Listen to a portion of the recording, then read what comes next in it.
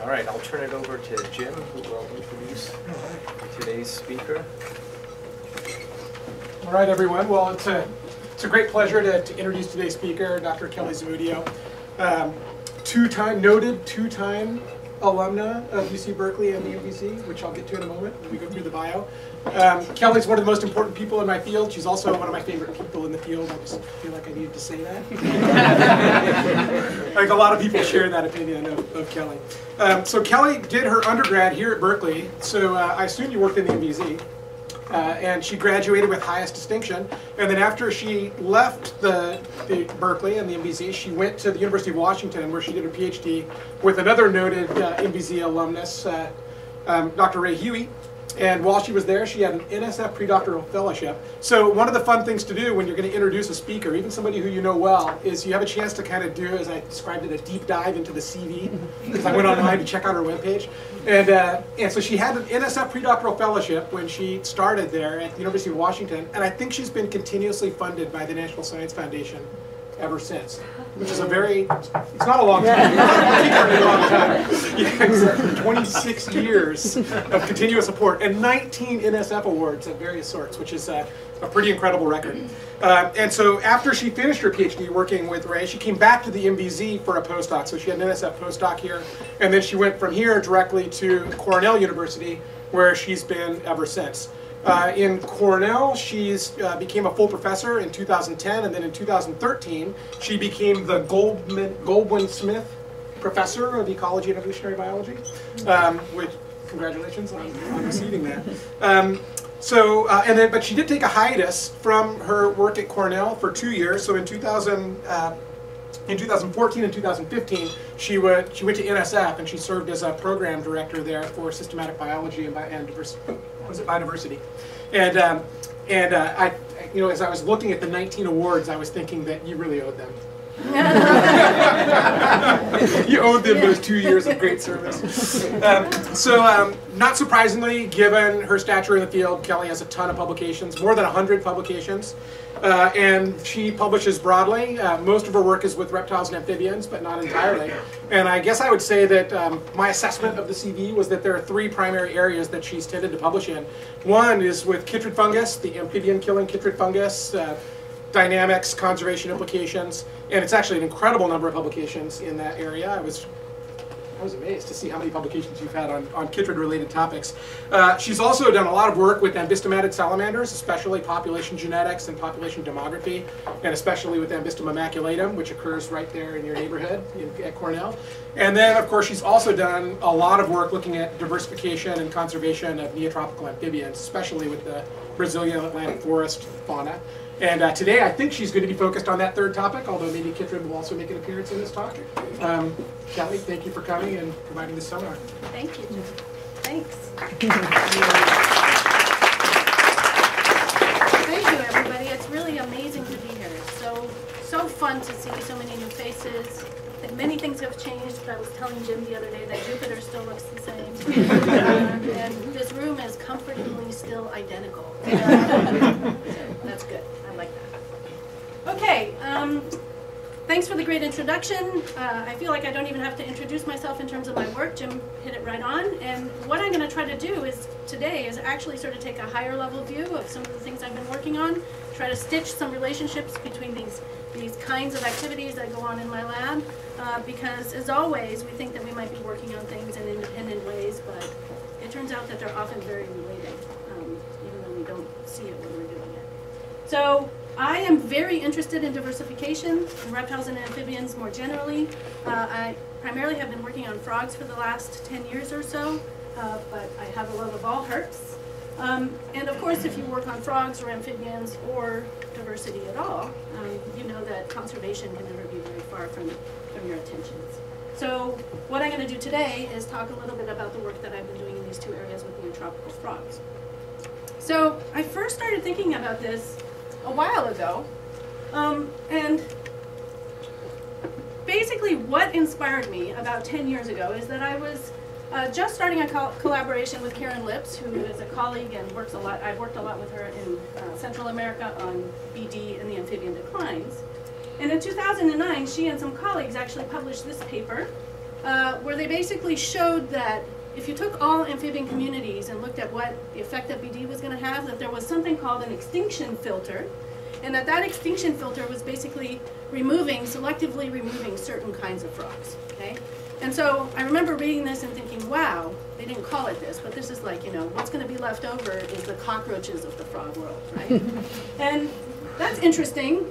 It's sad, but it's definitely interesting, because that got me thinking on how is it that different traits or phenotypes of frogs could actually lead to their persistence or not. So I started thinking about this in terms of one complex phenotype that I'm particularly interested in, and that's reproductive modes.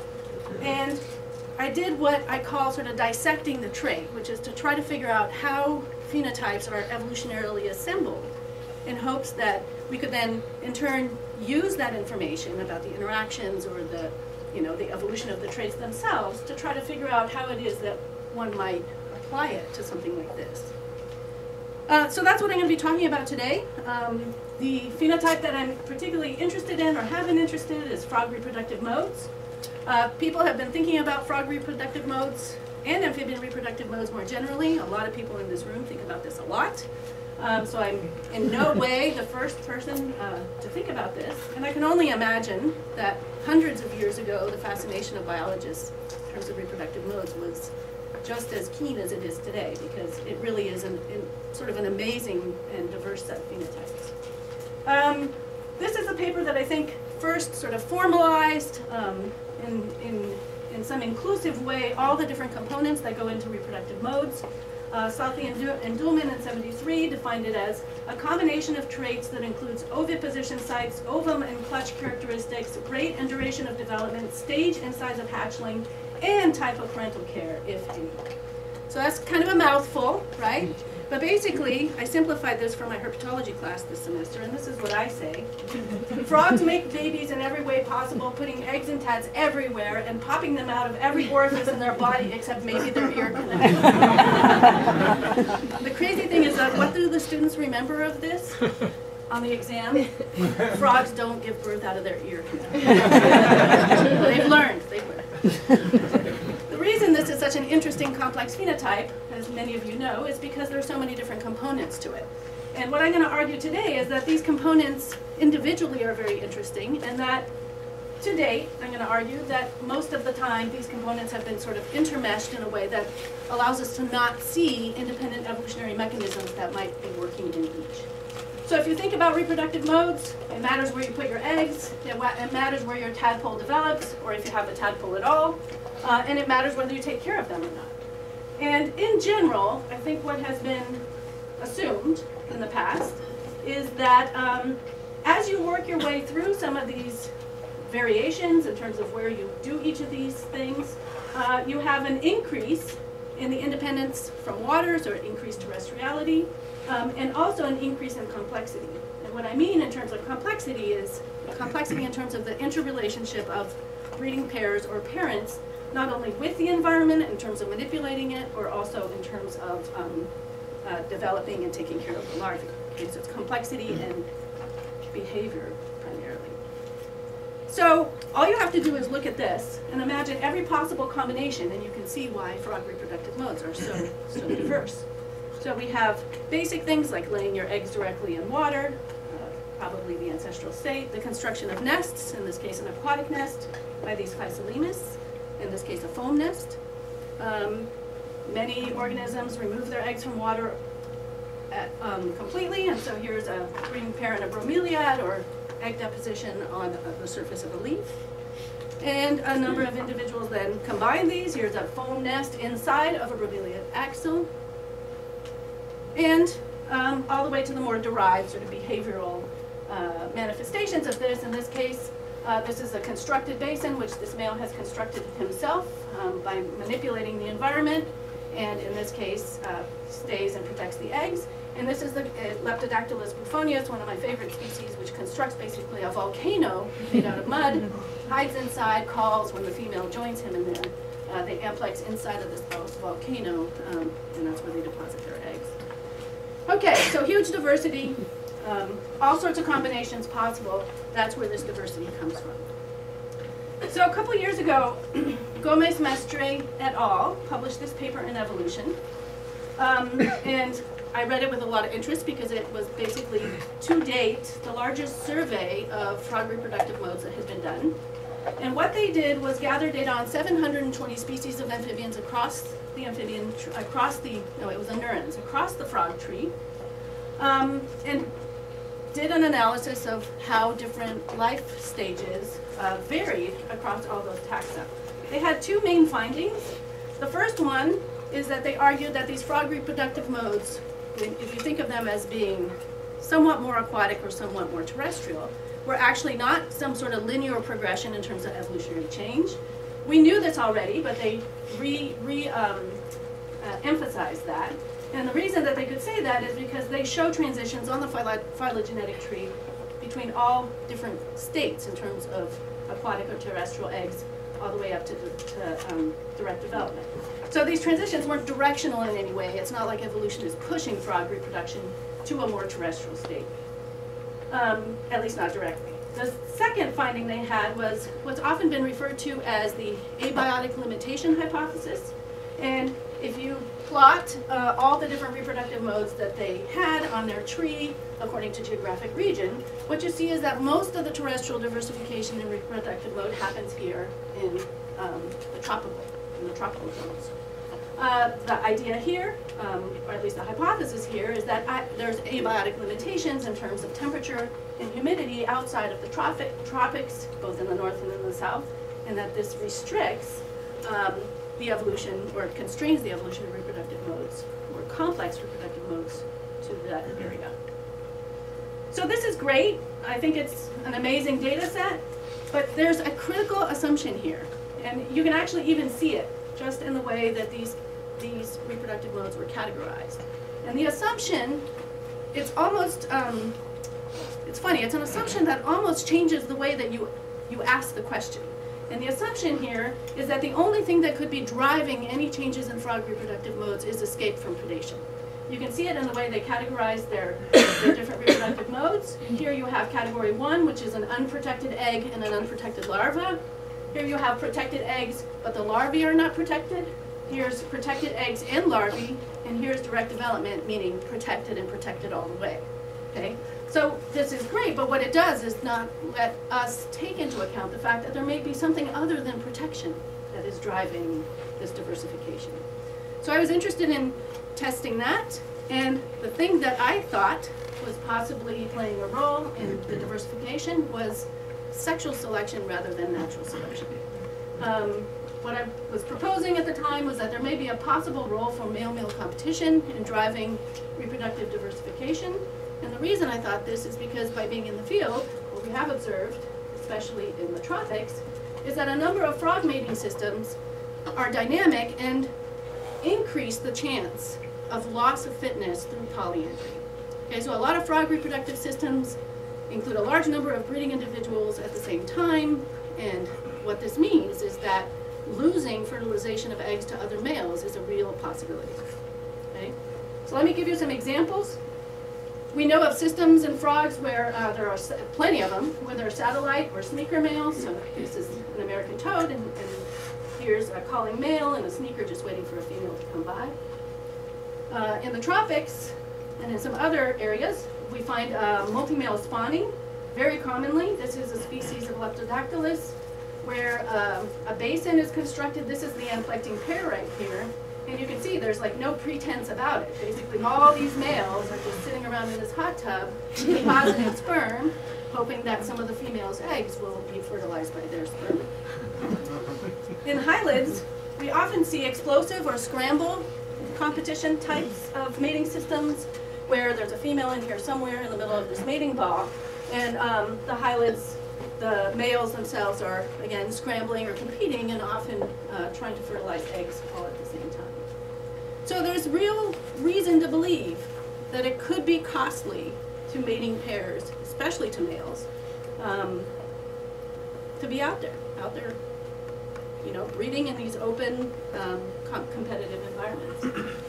So we wanted to test this, and to test this hypothesis that my students called the get a room hypothesis. To test this, we need to know a couple things. Okay? First, we need to know what does terrestriality actually involve in terms of getting away from this chance of polyandry. So what we did was to score amplexus in each of the species for which we have data as either being exposed or hidden. So let me give you an example. Not every terrestrial egg deposition site is actually hidden. Okay, so here's an example. This hyalid right here that I showed you earlier is terrestrial in terms of the deposition of the eggs, but his amplexus is completely exposed to other males who might be interfering. Whereas this Leptodactylus here is terrestrial again in terms of the eggs, but has a completely hidden amplexus. Hidden meaning not accessible to other males. The second thing we would like to know is whether actually going terrestrial and getting your eggs out of the group, getting a room, actually results in reduction in polyandry. This is harder to measure. Polyandry is ridiculously underreported in the literature. We also have very few paternity studies for male frogs or for frog populations in general that would allow us to gauge the degree of polyandry. But fortunately, we have a proxy, and that proxy is testis size. Okay, so basically, testis size in frogs and a number of other different vertebrates varies according to the degree of sperm competition among males, and in frogs we've actually been able to show that at least in leptodactylids as well. So in this case here, these are the two testes of this male leptodactylid. You can correct that for body size by using basically an adjusted male body size testis percent of body weight. And that tells us something about the degree of polyandry that this species may be experiencing, at least evolutionarily. Okay, so it's a proxy. It's the best that we have at this point. Okay, so what did we do with these data? Remember, we're trying to ask questions about whether changes in reproductive mode have some effect on the degree of polyandry or loss in fitness in males. We chose two different families, hyalids and leptodactylids, and asked these questions. So how are the components of reproductive mode distributed phylogenetically? Do certain components contribute more to diversity or not? The prediction here being that if we're correct and different selective forces, sexual or natural selection, are actually acting at different points during the reproductive time period, that you would expect a decoupling of tadpoles from eggs from parental care. Okay. The second question is, do evolutionary patterns within each of those different components of reproductive mode actually inform about the selective mechanisms? And so here we ask questions about the phylogenetic correlation between terrestrial reproduction and polyandry, or terrestrial reproduction and hidden amplexus, so behaviors associated with mating. And then I'll close this part of the talk by telling you a little bit about what I think is next for this area of study. Okay, so here we go. We had two families, as I mentioned. They differ, and we chose these on purpose because they were families for which we had a lot of data, but they also differ in a number of characteristics that are important. Hyalids are much more speciose than leptodactylids. Hyalids are both temperate and tropical, allowing us to make some comparisons there. Leptodactylids are primarily tropical, but there are plenty of species that reach some of the extremes, at least. Much wider distribution and much narrower distribution. So the other reason for choosing these two families, of course, is that through my work in Brazil, one of my collaborators, Célio Haddad, is a specialist in hyalid reproductive biology, and Cynthia Prado, my other collaborator, is a specialist in leptodactylid reproductive biology. So a lot of the data that I'm going to be talking about here actually comes from them. Okay, so what we did in terms of methods was this. Collated this data set, the reproductive mode data, looked at testis size in as many species as we could, reconstructed the phylogeny based on multi-locus phylogeny based on sequences that we could find on GenBank for every taxon, used ancestral trait reconstruction to ask questions about the transitions of reproductive modes in each of these families, and then used a method for examining phylogenetic correlation between characteristics or between traits on phylogenies in each of the case, depending in each of the families on what questions we were interested in. So those were the general methods. You can sort of see what's going on in answering our first question. do certain components or parts of the reproductive cycle contribute to reproductive mode diversity more or less? All you have to do is look at the raw data. Okay, so these are the data for hylids. We just orient you here. So this is whether this is a tropical or a temperate species. So I haven't even done ancestral reconstruction here. Okay? These are just the tips. This is just the database. We can actually look at eggs or tadpoles. Blue is aquatic, and then the other colors, pink, green, and yellow, are actually increasing terrestriality, and you can see that there's quite a lot of variation, and not monophyletic variation in terms of egg and tadpole. And then the amplexus is here, and I'm sorry, that was the tadpole, and then the amplexus is here. Okay? So we use these data to reconstruct ancestral states. And here's what we find for hylids.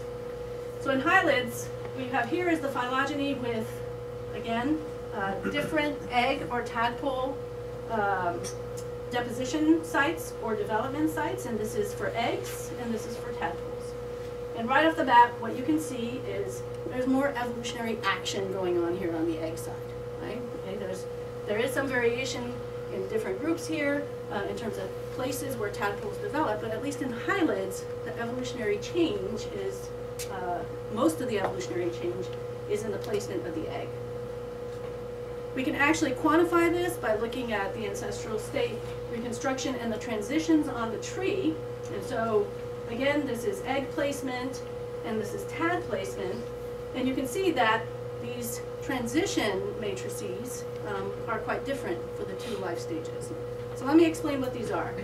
Basically, we took every one of the states that hylids have for egg placement, and every one of the states that hylids have for tad placement, and analyzed those independently in terms of ancestral state reconstruction. We then ask, on that phylogeny, what proportion of the transitions, corrected for all the transitions possible on the tree, actually are happening. And then those transition rates are actually reflected by these arrows. So a thick arrow means that's happening a lot. A thin arrow with a 0 on it means it's not happening at all. And a thin arrow with a relatively small number means proportionally it's not happening very much. Okay? So what you see, just to summarize this all, is that the patterns between eggs and tadpoles are completely decoupled. Okay? They're completely different. And the story here is that hylid eggs are always moving out of the water. This is a terrestrial state with no nest reconstruction, and you can see that there's a large proportion of changes there. And there's also a large proportion of changes in egg deposition that happen from water to terrestrial nests. Okay?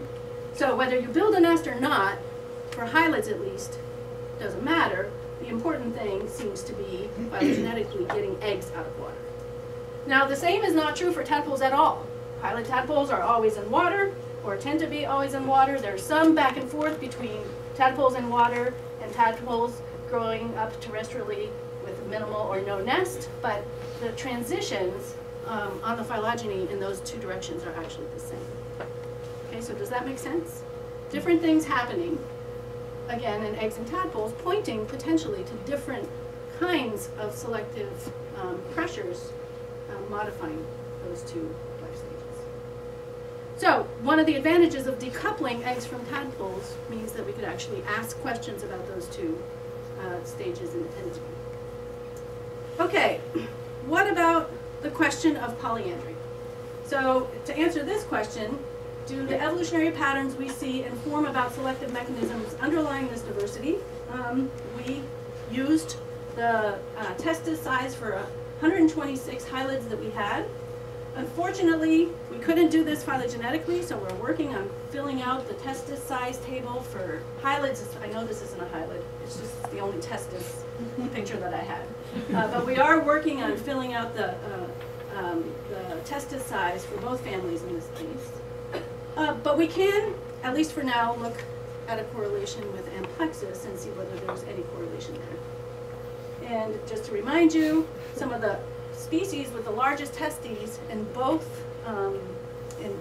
families are the ones that are most susceptible or most open or vulnerable to loss of fitness by polyandry, and it's thought that this is evolution of large testes due to sperm competition.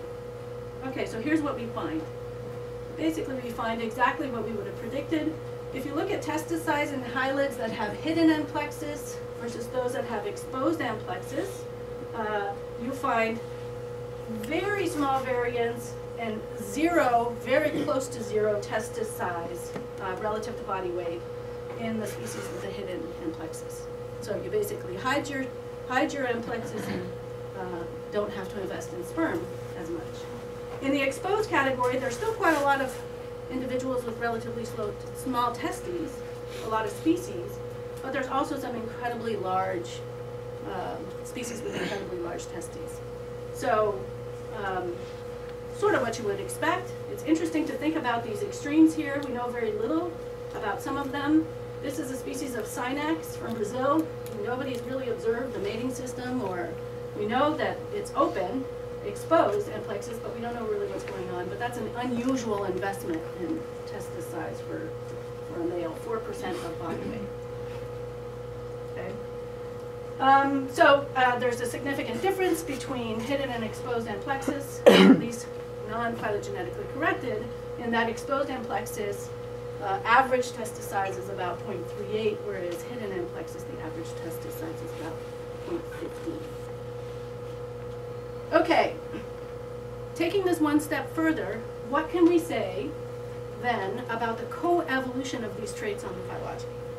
So again, this is just for hylids, and what we've done here is used models of correlated or concerted evolution to ask whether the place where the egg is deposited is in any way correlated to the place where amplexus happens. Okay? So to read this, basically you have every possible combination of state. Either you have a terrestrial egg with exposed or hidden amplexus, or you have an aquatic egg with exposed and hidden amplexus. And for hylids, this is the pattern that we get. Let me help you think about this a little bit. First thing I want you to know is that this state is not very frequent at all. Okay? There's only a couple examples in the whole hylid database of individuals that had aquatic eggs but hidden amplexus. Basically, it's difficult to hide yourself if you're out there in the middle of a breeding aggregation. Right? So this is what we call sort of a evolutionarily unstable state, so to speak. And what you can see is that, in fact, most of the arrows are moving away from that, and that, for example, the correlation on the phylogeny is that if you have aquatic eggs, and a transition is going to happen in the alternate characteristic, that usually means a transition to exposed amplexus. Okay? Or here, if you have hidden amplexus, the arrows go in both directions, and what that means is that for hylids at least, aquatic egg or terrestrial eggs can be part of the transition in hidden amplexus species. Or here, if you have a terrestrial egg, the only significant arrow is this one, and that is because hylids with terrestrial eggs, if there's going to be a transition in the other character, would be tending towards hidden amplexus. Okay? So there is a dependency here on the phylogeny between hiding your amplexus and where your egg is deposited. That seems to be supporting this idea that getting your eggs out of water is actually a good thing if you're a hylid. Okay, the results for leptodactylids are even more exciting, at least to me, and I think the reason is that leptodactylids have this really nice sort of, not stepwise in terms of evolution, but they have every possible combination of reproductive modes for eggs and tads that you can imagine, including some parental care stuff that I'm not going to be talking about today, but that's very interesting. So let's see what happens with them. We have the extremes. There are leptodactylids that have completely terrestrial development of tadpoles, all the way to froglets, as well as leptodactylids that take care of tadpoles that are in aquatic environments. And this is what their data look like. Here are the eggs. You can see a lot of variation where eggs are deposited. Here are the tadpoles, significantly less variation there. Here's paternal care, and there's whether the amplexus is hidden or exposed. So again, quite a lot of variation, not only in the two life history stages, but in the behaviors that are associated with them. So we did exactly the same analyses, and you can see here that a lot going on with the deposition site for eggs, relatively little going on with a deposition site for TADS, so exactly as you would have predicted, a decoupling between those two stages in terms of the amount of evolutionary change. And in fact, if we do the correlations that I just told you about before, we find that for this family, leptodactylity, that egg placement and TAD development are independent, that egg placement and parental care are also independent, and that the only dependent model that fit this phylogeny is that egg placement and amplexus, whether you are exposed or hidden, actually evolve dependently. Okay? So this is the hylid correlation matrix I showed you before. This is the new one here for leptodactylity, and you can see that the arrows are, as we would have predicted, again, leading to these two optima evolutionarily: aquatic egg in an exposed environment, or terrestrial egg in a hidden amplexus. Okay? So, again, let's interpret this. If you have hidden amplexus for Leptodactylus, the arrow is very clear and only one direction is significant. If you have hidden amplexus for Leptodactylus, you're going to have a terrestrial egg. So this right here, this state is being favored. Equally, also on this side, if you have terrestrial eggs, the transitions on the phylogeny in the correlated trait of amplexus are more often in this direction, and that terrestrial eggs tend to happen on the phylogeny with hidden amplexus. Okay?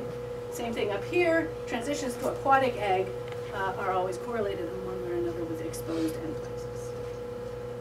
So, correlational, I agree, but suggestive.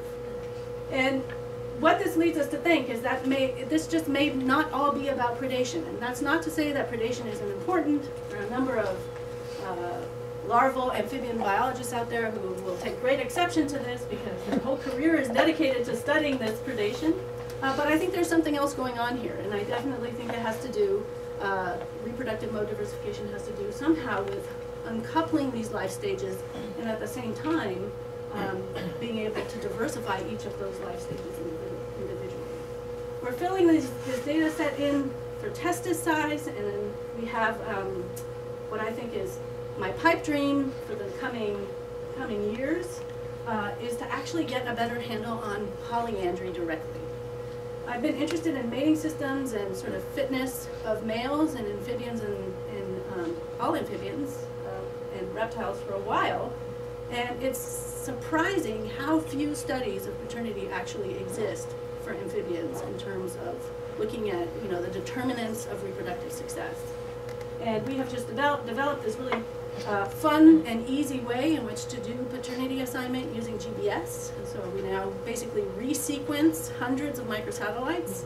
And my pipe dream, and I'm going to make it happen, is to take clutches of every single species on the hylid and on the leptodactyl of the phylogeny and actually do estimates of the degree of polyandry for every species. And then we'll have a really good measure of how polyandry itself is driving some of these characteristics in different parts of the tree. So, anyway, fitness consequences of polyandry I think is a big area and one that we will be investing in the future here. Okay, so back to, I'm going to skip this real quick. This was just some examples of studies in the lab. But back to the original question that I had, which is how does this trait, this complex trait of reproductive mode actually apply in any way to questions of conservation? And the question that I asked here is whether this level of variation in reproductive modes that we see in communities in the wild can actually have something to do or affect disease dynamics in those same populations. And we did this by examining frogs with different reproductive modes in communities in Brazil that were infected with BD, and asking questions about the relative role of those species with different reproductive modes on disease dynamics. Okay, so the ultimate goal, I suppose, high in the sky, but the ultimate goal would be able to come up with a significant understanding of how these species are interacting, whether those interactions are dictated or not by specific components of lifestyle or reproductive modes, and whether there might not be the perfect community, a community in which those interactions are such that disease dynamics are dampened or minimized. Okay? So this is work by a student of mine, Guilherme Becker. And what he did was he chose 7 species in Atlantic coastal forest frog communities that vary all the way from direct developers to species that put eggs in water, to species that build chambers and nests and so on. And we categorize them sort of more roughly, but according to what we call a host aquatic index. All this aquatic index does is count the tadpole, the egg deposition site, and the adult environment in terms of how much time those 3 different stages actually spend in the water. Okay, so we have animals with 0 aquatic index all the way up to animals with an aquatic index of 2. Now, I've been collaborating for a number of years with a group of biologists, Tim James at University of Michigan and Felipe Toledo in Brazil. And we've been having a great time actually characterizing infection dynamics in Atlantic coastal forest. Okay, so BD, there's a picture of BD. We cut a transect basically from the southern tip of Brazil all the way up to Bahia, 2,400 kilometers, asking questions about what BD was there, what frogs were actually infected, and how infected were they. And just to sum it up, big picture, we think that what's going on here is basically representative of an enzootic state. So in other words, the frogs here have reached some sort of equilibrium with the fungus. Species may vary, but this is not an epidemic, such as the epidemic that was witnessed a few years ago in Central America. So this question, does animal diversity infect or affect disease dynamics, and are there specific traits about animals that cause that to be the case, is not new. Okay? A lot of people have thought about biodiversity and its properties, especially the traits of different organisms, as potentially altering disease dynamics. Probably the best worked out example is work by Felicia Kiesing and Rick Osveld on Lyme disease, where they show that certain species in the community, especially if you have Virginia opossums in populations, actually cause the transmission of Lyme disease to go down. And the reason in this case is because this possum is like a sink for the ticks. Okay? They eat the ticks off of their fur. They kill them in their gut passages and so on. So this one host basically causes the entire dynamics of disease in those populations. So what we wanted to do is to ask whether frogs with different reproductive modes might have some effect like this. And so to do that, Guy applied this framework. This is a framework that was published called the Biodiversity Ecosystem Function Framework that was published in the early 2000s. And basically, if I can summarize this, the way this works is it asks questions about the role of individual species in communities relative to communities, hypothetical communities, where that species might be in monoculture. Okay, so a lot of this literature and this framework actually comes from agricultural applications, and we've just stolen from them to apply this to disease dynamics.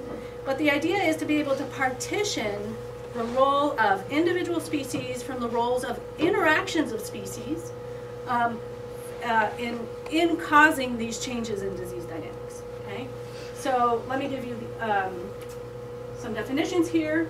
This is a really unfortunate choice of term, but these are ecologists, so we have to give them a pass. But basically, they partition the effect of a species in a community into 2 components, what they call complementarity and what they call selection. Now, selection has absolutely nothing to do with natural selection.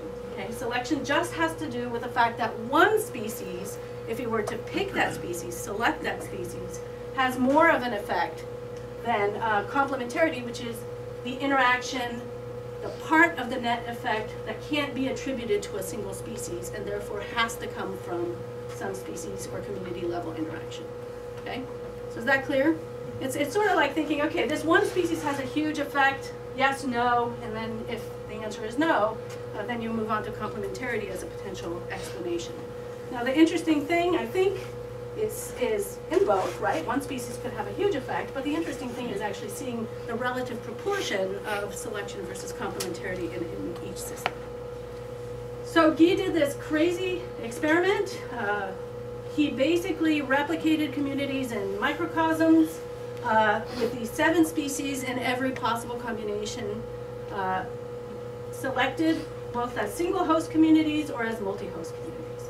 Okay, so he basically randomly selected pairs. He had in the single host communities all 7 species growing up together individually. He had 28 single hosts in that case, and then in the multi-host communities, again, selecting these 4 by 4, he had 25 multi-host assemblages and infected them all with BD and asked the question, do specific species here have more effect in terms of selection and or complementarity? And what he found was this. First of all, multi-host communities are less sick. Okay? So multi-host communities, this is the infection load, how infected the animals got. Animals in single-host communities had higher infection loads than animals in multi-host communities. So being in a diverse community already changes dynamics. If you look at what's driving this effect is primarily driven by complementarity. Okay, so this effect is primarily driven by some interaction among individuals in that community that is causing, perhaps, transmission to be changed in one way or another. Okay? And the effect size is actually negative. And I'll show you what that means here in a second. Okay, so if we break this down by species and by reproductive mode, this is what we have. If you move all the way from the pumpkin toadlet to this Physolemus, what you see, I've ordered them here according to the total BD infection load that each species carries. And what you can see is that the terrestrial reproductive modes, whether you are in a single host community or in a multi-host community, tend to carry significantly less BD.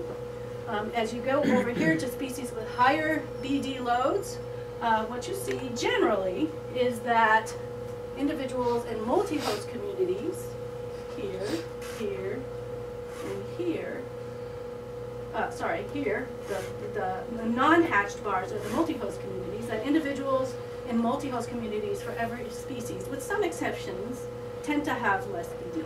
Okay? So being in a diverse community actually really does help. How does this look?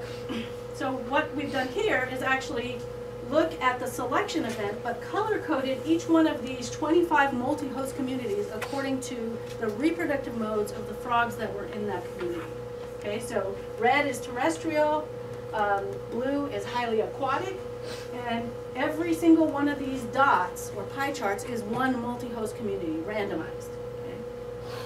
Okay? If you squint, look at the red, squint, this is actually statistically significant, but if you squint, what you can see is that there's primarily more contributions of red up here. And in fact, if you look at reproductive mode or host aquatic index, the selection coefficient either is positive or negative, and it's more negative when the hosts are more aquatic. In other words, it's more positive when the hosts are more terrestrial. Okay? So there's basically more multi-host communities up here with highly terrestrial species included, and they happen to have a higher effect on disease dynamics than the other species. We think this comes because of this guy right here. This is the pumpkin toadlet.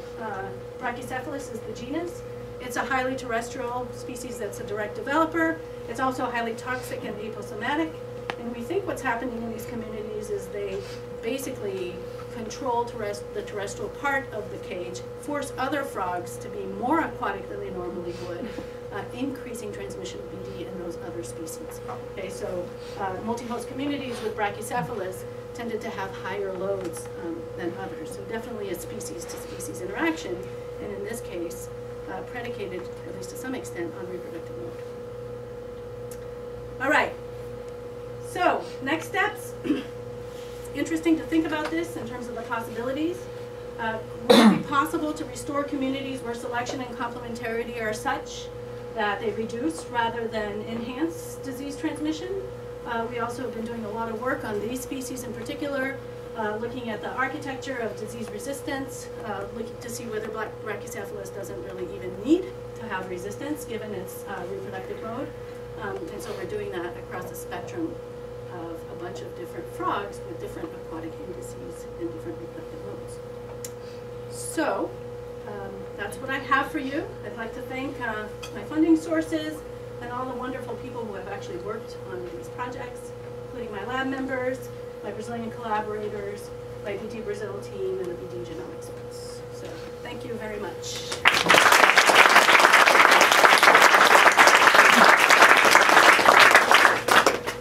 Yeah. So this question is about the BD transmission and other factors that may be relating to some of your previous research that you talked about. So I was wondering if, like, if you looked at the rate of like male competition or competition between individuals in the community and correlation with the transmission of BD.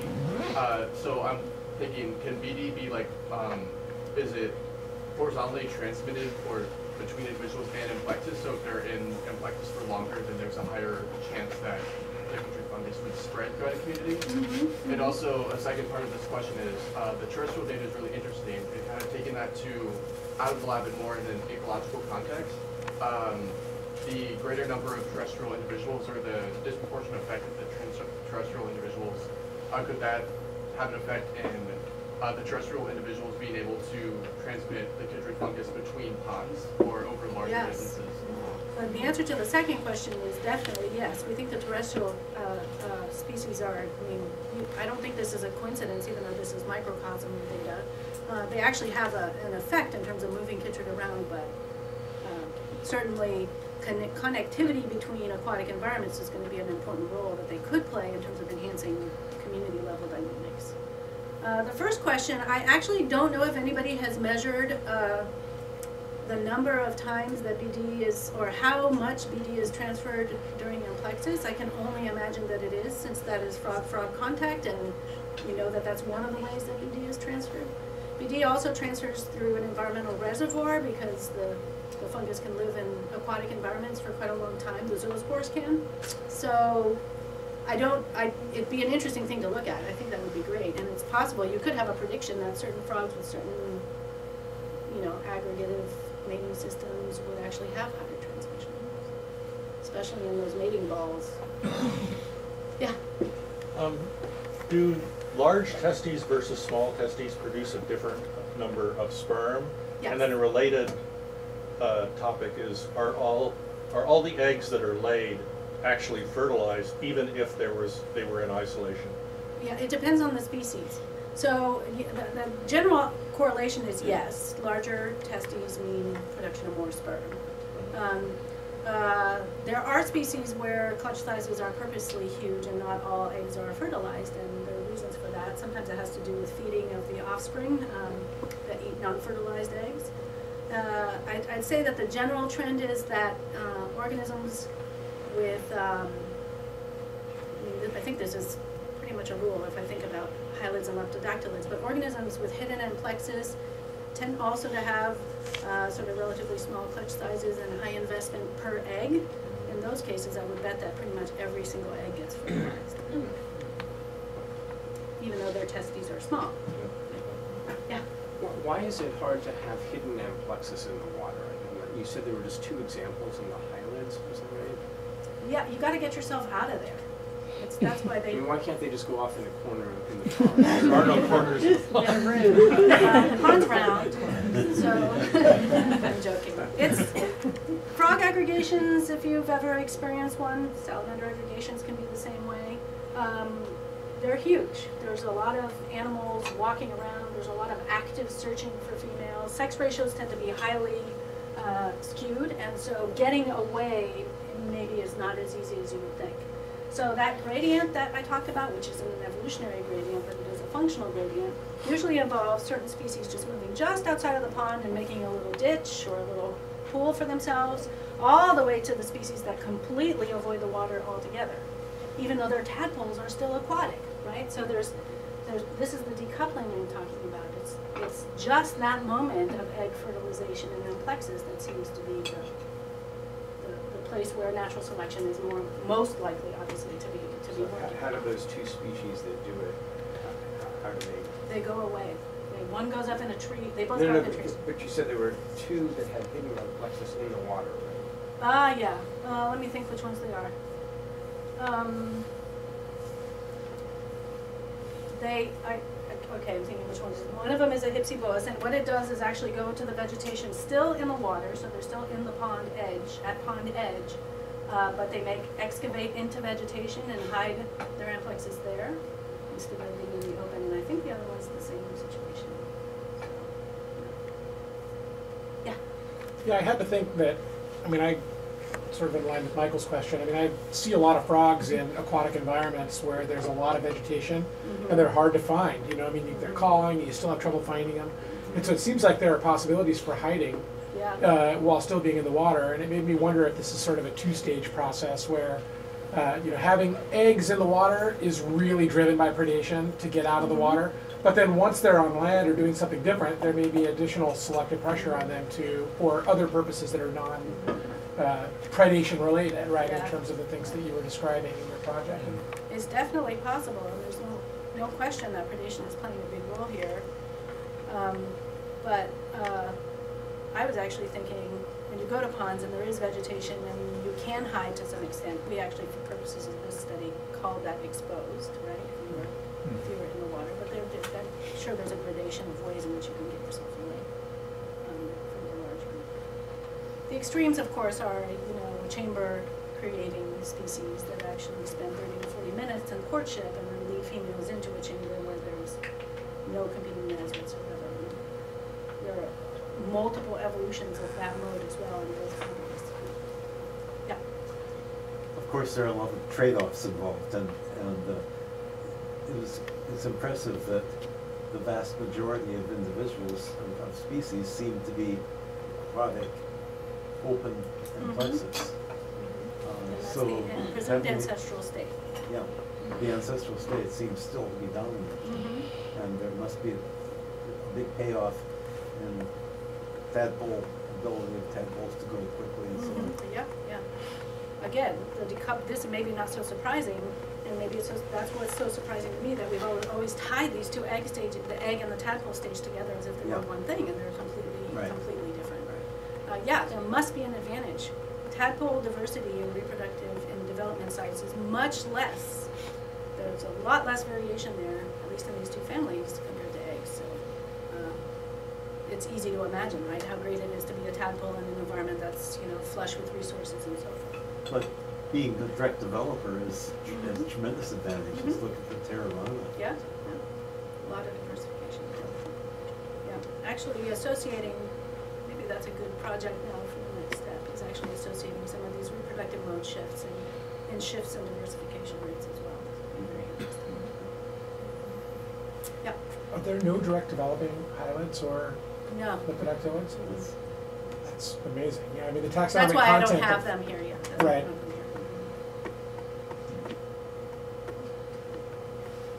I saw somebody back there. Question? Can I ask one more question then? Sure. So I was curious about the mesocosms. Like, you didn't really describe them, like how large they were, or what the setting was, or whether these were like outdoor ponds or just indoor cages, or. So they were tanks, 10-gallon tanks that had a terrestrial and aquatic side to them, so that we could accommodate species with both. And they were seeded with BD once, so there was a single inoculation in each clade, in each tank, and then we basically monitored disease dynamics over the period of, I think it was like 4 weeks, which is the time for the time it would take a normal susceptible frog to actually develop some sort of infection. So it's definitely, microcosm, I wouldn't even call it mesocosm, is definitely removed from the wild, but that's the only way in which you can manipulate every single community like that. Right? We had every representative of every possible combination of those 7 species replicated, so can't really do that in the field yet. Great, thank you so much, everybody.